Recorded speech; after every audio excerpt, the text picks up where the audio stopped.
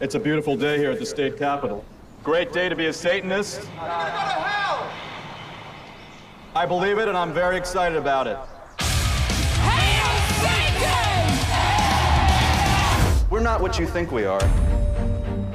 Satanic Temple was an idea between a handful of people directly confronting authority. This makes life fun.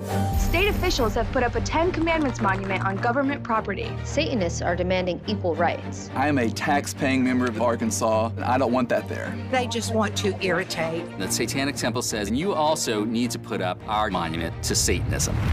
As a Satanist, I believe that confronting injustice is an expression of one's satanic faith.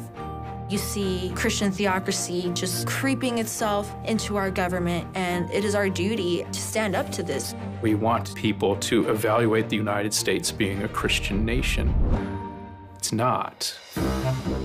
We are supposed to be a nation that doesn't allow the government to dictate what is appropriate religious expression. Satanists sue Missouri.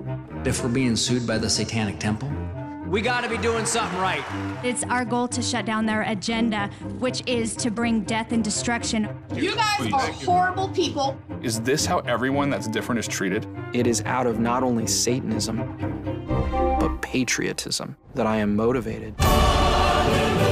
Satanism is looking out for the other, because we are the other. I am following a code of ethics, having fellowship with brethren. Why can't that be a religion? We do indeed invoke Satan. We have gone from 3 people to 50,000. There's no doubt that this is my life's work. Hail Satan. Hail Satan. Hail Satan. Hail Satan.